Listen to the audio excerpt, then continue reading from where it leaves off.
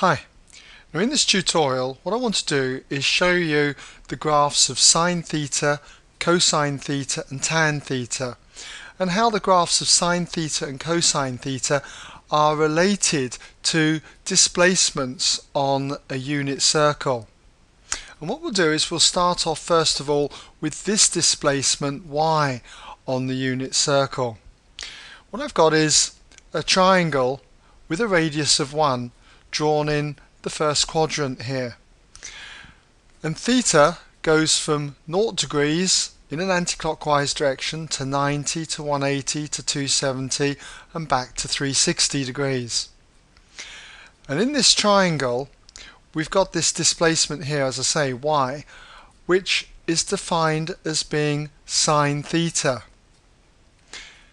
You may recall that this is consistent with right angle triangles, where we said that the sine of an angle was the opposite side over the hypotenuse. So in this case it would be y divided by 1.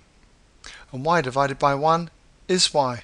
So for this triangle, this displacement here we're going to call y, which is sine theta. Now what we'll do is we'll take away this triangle and look at how this triangle changes shape and how this displacement changes as we revolve the radius in an anti-clockwise direction round the circle.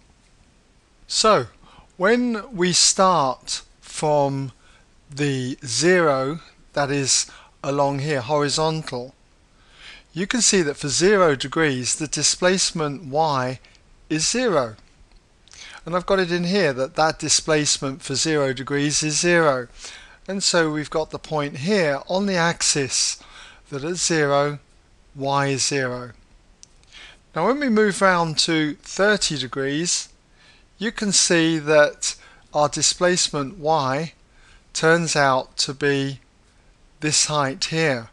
It turns out to be half a unit, 0.5 high, if you were to measure this.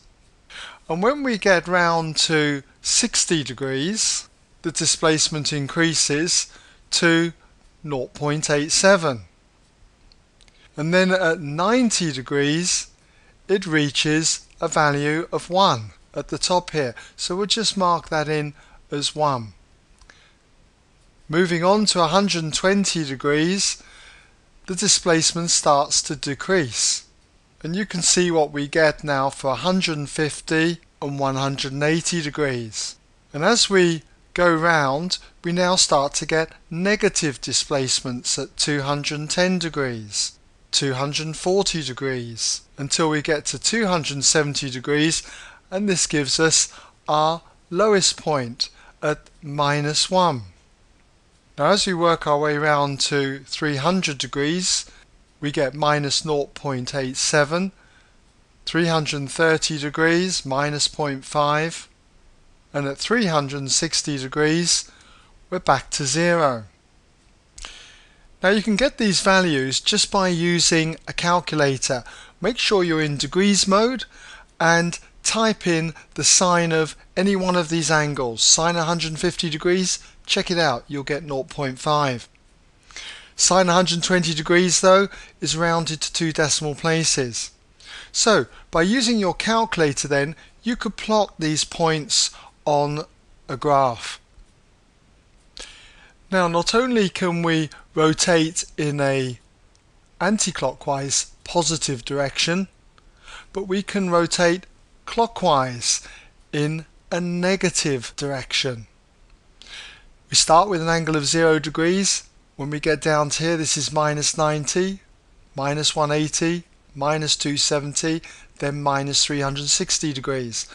And if we look at the displacements y as we rotate in a clockwise sense, then we can plot the graph for values from 0 to -360. And it's going to look something like this.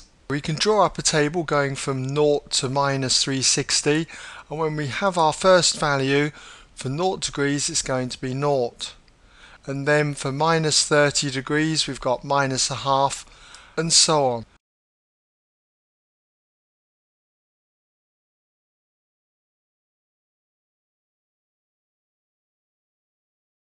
Now we can join these points up and we get the familiar sine wave. And this graph doesn't have to be limited from minus 360 to 360 degrees. It can carry on.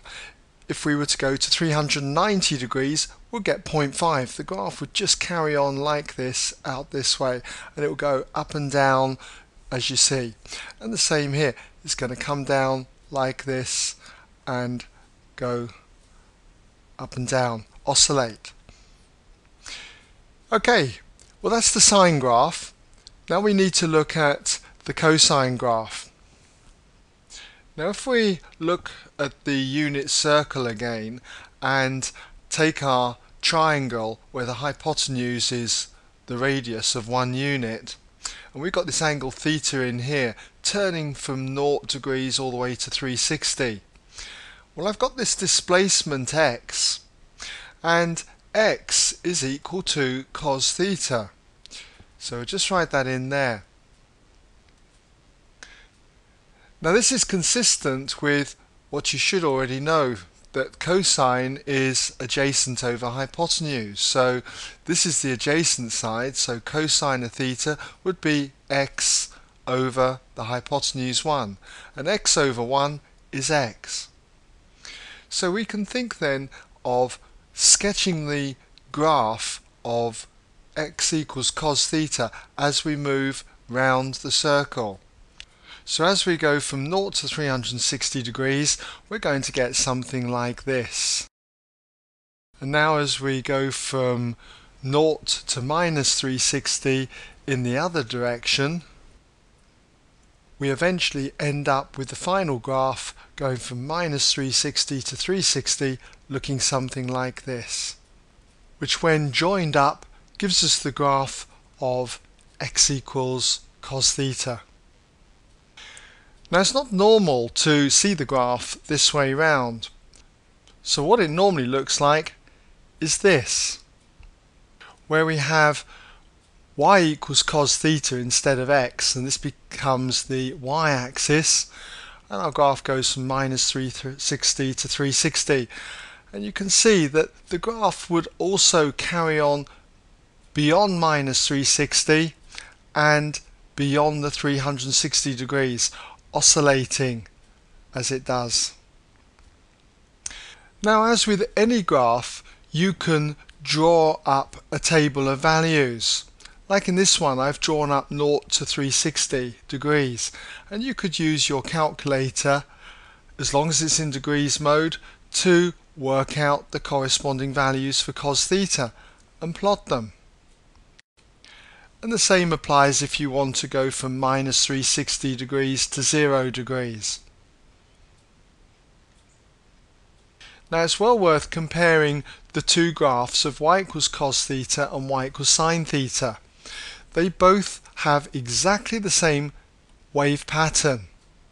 They have what is called a period of 360 degrees. That is, they repeat every 360 degrees. And also you'll notice that the sine graph, y equals sine theta, is a translation of the cosine theta graph by 90 degrees to the right.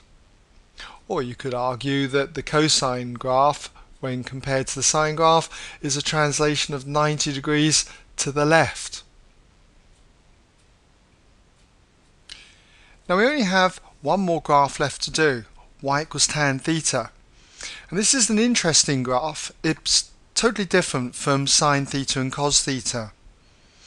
Now I've got some axes here going from minus 360 to 360 degrees. And if we wanted to plot this graph, draw up a table and use your calculator to work out various values. And I've got a table here going from 0 degrees to 360 degrees, and if you type in tan of 0 degrees you'll get 0, tan of 30, 0.58 to 2 decimal places, and so on. Do the same for going from minus 360 degrees up to the 0. Type in your values, build up a table. Now if we plot these values on the graph, you're going to get a graph looking something like this. But if you look carefully, you'll see that I've left out the values at 90, 270, minus 270 and minus 90. Because if you were to type these into your calculator, you'd get an error. Or some calculators might even display undefined result. That's because when you get closer to 90 degrees from the left-hand side, your values get bigger and bigger. They tend to plus infinity. And when you go beyond 90 degrees, like 91 degrees, you get a big negative number, tending towards minus infinity. And the same applies to the 270, minus 90 and the 270 degrees up here. We have what is called asymptotes. The curve approaches these values. Now it's also worth noting that this graph is periodic. Each one of these patterns repeats every 180 degrees. So it's periodic with a period of 180 degrees. So in summary then, we have the three graphs: y equals sine theta, y equals cos theta, and the graph of y equals tan theta. And it's very important then that you try and remember these graphs. You'll be called upon to sketch them on many occasions. Okay, well, that brings us to the end of this tutorial, and I hope that it's been of some use to you.